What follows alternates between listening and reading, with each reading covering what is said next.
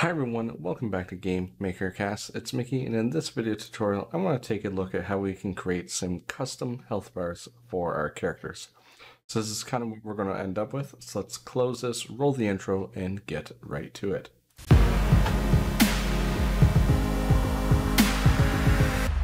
Now I have a pretty empty project in front of me. I have my single room that doesn't have anything in it, and then we have 4 different objects here. We have a regular health bar, and most of them will have this stuff here. I'll just kind of explain how everything's set up. Everything is parented to this object bar, and that is just so I have an alarm set that will change the health bar percentage in a couple seconds. We have a create event, which is setting up our maximum health points, the current health points, and then we're using a health points next or HP next just so we can smoothly transition over time to whatever the next health point is supposed to be. In the step event, we have the current one, and this is where the smooth transition comes in. And then obviously we have the alarm, which sets the next hit point, and we have draw, and all of these will have an empty draw, which is just draw self. So if I look at each one, you can see that everyone just has an empty draw self here. So I'm actually going to close all these, and I'm going to close this one and go to my room. And I'll just put the regular health one here, our custom one. So now when I run my game, we should see these 4 squares. And we don't have any health bars there, but let's change that. So by default, GameMaker currently comes with a regular health bar that we can make work on the fly. So in order for us to do that, we have to figure out a couple different things with our health bar. So let's open up the regular health bar, and in the draw event, I'll just do everything in here just to keep things simple. So basically what I need to do is I need to figure out the left and right, so the width of the health bar, where we want it to be positioned, and then I want to figure out the height. So we can do this with a little bit of math. So I'm going to create 4 different variables. I'll call one x1 for the left. And what I want to do is I want to take the position of x of this regular health bar sprite. So if we look at the room, it's going to take the middle here, and it's going to take the middle because if I go to the sprite player, you can see that the anchor point is set to the middle center. So we're going to take the middle, which is going to be x, and now we have to go all the way to the left side. So we're going to say minus the sprite width divided by 2. So that will give us the left side. Let's just copy and paste this, and let's name this x2, and then add the sprite width divided by 2. So we're going to go over to the right. So this will extend all the way from the left to the right of our current sprite. Now we'll have a variable called y1, and this is going to be the y position. And let's actually make this in brackets. So let's say the y position, which is the middle, minus the sprite underscore height, because we want it, we want it to move up. So we'll divide that by 2. And now I want to add some padding into there. So now that we are, if I load up my room, we're pretty much right here at the top.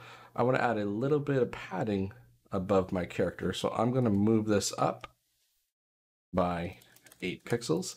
And I can just copy and paste this line and change that to y2. And instead of saying -8, I'm going to move it up a little bit further to say -16. So that will give us the padding that we need in order to create that health bar. The next thing we need to know is the amount that we can show. So the amount in the health bar is going to be from 0 to 1. So we could just add another variable called amount. And that's going to be whatever our hit points current is divided by our hit points max. And this is going to give us something like 0. Something like that, or even 1.0. So we need to transform that into a percentage, and we can do that either in one line, or we could say amount equals amount times 100, or we could say amount times equals 100, or we could get fancy and we could say put that first times 100. So we could do it a whole bunch of different ways. Now, the next thing we need to do is actually draw the health bar. So like I said, GameMaker automatically has this function in there, draw health bar. And you can see that we have most of these variables already. We need the left side, the bottom, the right side, and the top, and then the amount. So we've already figured all that out.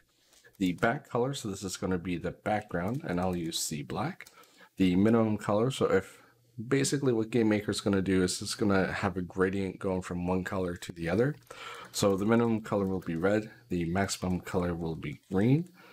And then the direction will be 0, and I'll say why this is 0 in a second. Whether or not we want to show that background and whether or not we want to show the border.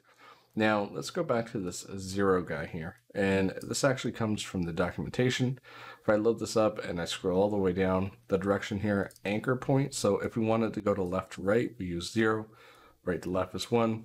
And then top and bottom is 2 and 3.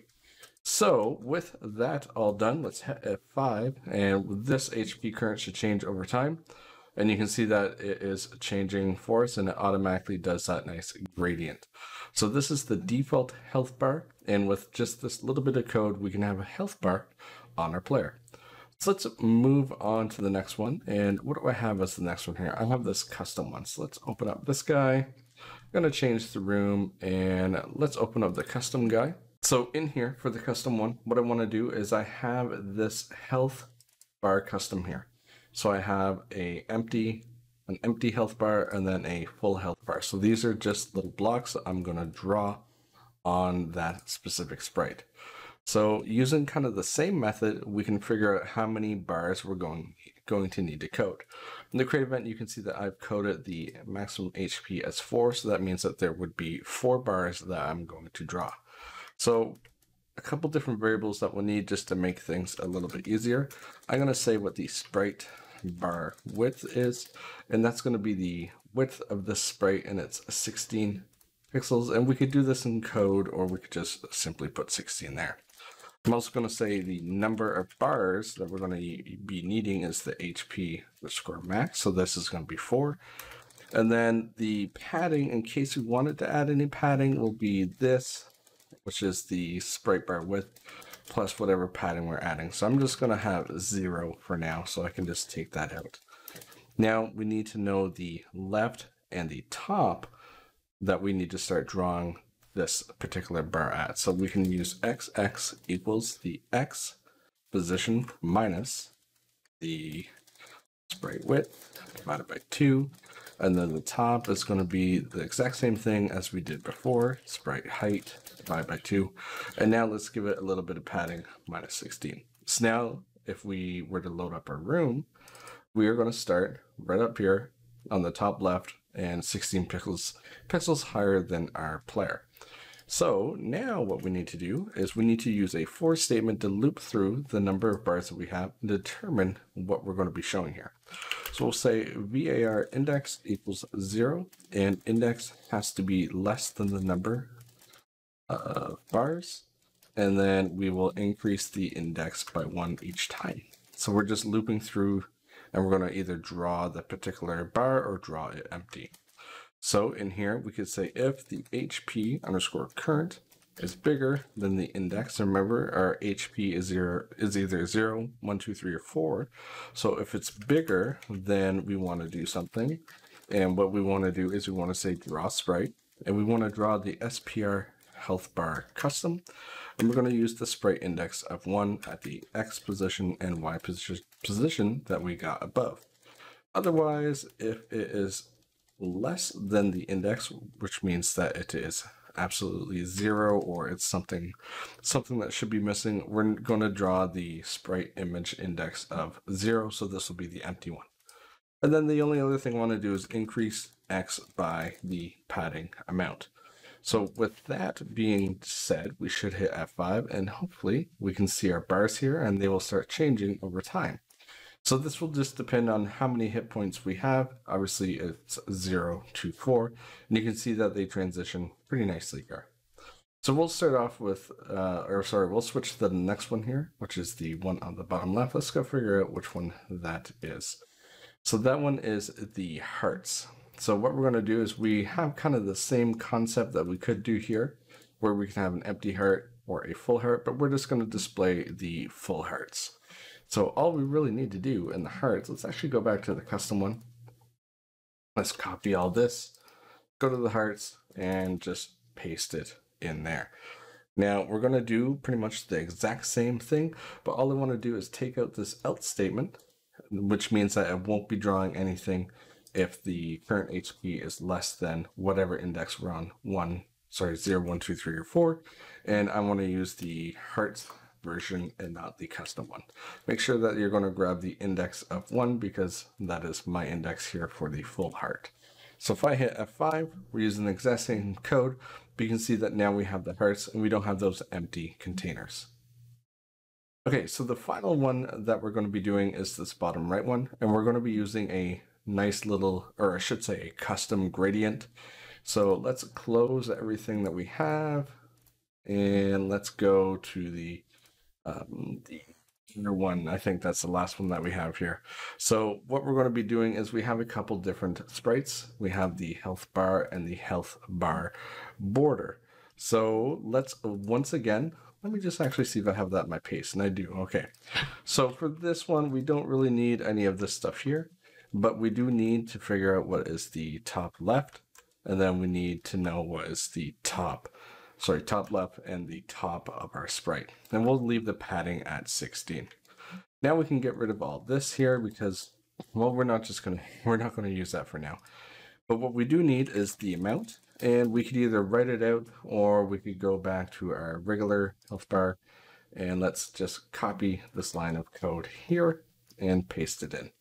So now we have the amount, and let's change this. So we're going to have the amount between 0 and 1 instead of a full percentage. And what we're going to do is we're going to say draw sprite, and we're going to draw the extended version of a sprite. We're going to use the SPR health bar. Let me look here, health bar bar. We're going to use the image index of 0 at the X position and Y position that we figured out above. Then we want to draw at the scale of X, the X scale of 1 times amount, the Y scale of 1, 0 rotation. We'll do a full color white and a full alpha. Now the reason that we are doing this particular guy here, we have left this amount in a decimal or a fraction. So that means that if our health was 0.5, well, 1 times 0.5 equals 0.5. So it's just a nice little way that we can quickly do the math to draw that particular sprite. Now, the only other thing that we're going to do here at the end is we also want to say draw sprite, and we could just say draw sprite, SPR, health bar. We want the border at the no subframe at XXYY. So if I hit run, let's see what we get here. So we have that custom animation going here, or I should say custom gradient, and it's going up and down. Now the only thing I want to do is you can see that this one, it would fade to red when it gets to a certain percentage like that. So let's go ahead and add that in because that's pretty easy to do. We could say if the amount is bigger than let's say 0.4, then we want to draw the regular health bar. Otherwise, we're going to copy this, and instead of saying something like C white, we could say C red, and we can leave the alpha at 1%. And now if I hit F5 and our amount goes below 40%, you can see that it automatically turned to red and then kind of flipped once it was higher than 40%. Anyway, so that is 4 different health bars, and yeah, that's it. Thanks for watching. Hey everyone, I'm glad you made it this far, or maybe you just skipped to the end. Either way, I was asked about the game keys I give away in my videos. I'm not paid to give them away, or are they really used for promotional items? They're just from my own catalog, and I just wanted to share them with everyone. With that being said, here's this video's key, and you can redeem it on Steam. Thanks a lot.